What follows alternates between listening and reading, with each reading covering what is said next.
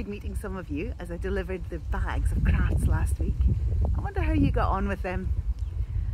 We really enjoyed making the puppets and talking about how God loves absolutely everyone and how Jesus has a special place in his heart for children. What's a lion's favourite flavour of ice cream? Raspberry Ripple.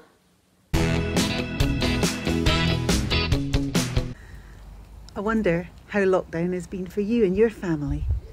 One of the hardest things for me has been not to be able to hug my friends and my family that don't live in my house. That's been really hard. And for some people living alone, it's been really hard never to have the touch of a friend or the touch of a family member. And the man in the story, he hadn't touched anyone for years and years and years because of the disease he had. And Jesus had compassion and he reached out and touched him. And it encourages me to think, what can I do to reach out to people who are lonely, to people who are sick, and to people who just need a friend? What can I do? What can you do to share the love of Jesus with them?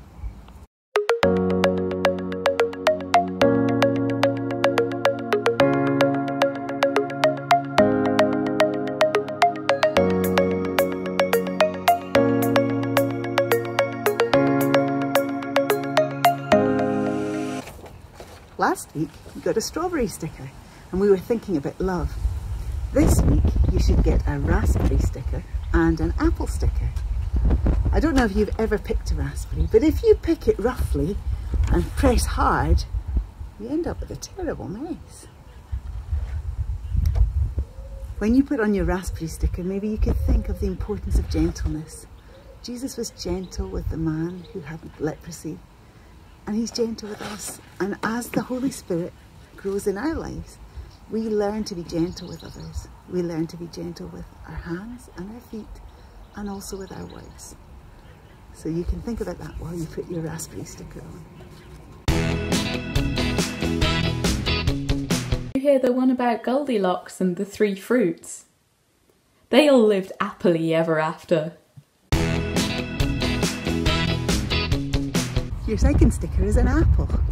This is our apple tree. It's very small, but it brings me great joy because I planted it with someone I love very much. And when I see the apples, I feel so joyful inside. Joy is something that the Holy Spirit grows in us as we become more and more like Jesus. And one of the ways of showing our joy, like the leper, is to be leaping and dancing and jumping. So this week your challenge is to practice your jumping. You might want to use an egg timer or perhaps a tape measure and challenge yourself just to see how good your jumping can get this week. Don't forget, you can upload photographs or videos to Twitter or to the website. We look forward to hearing from you. Bye!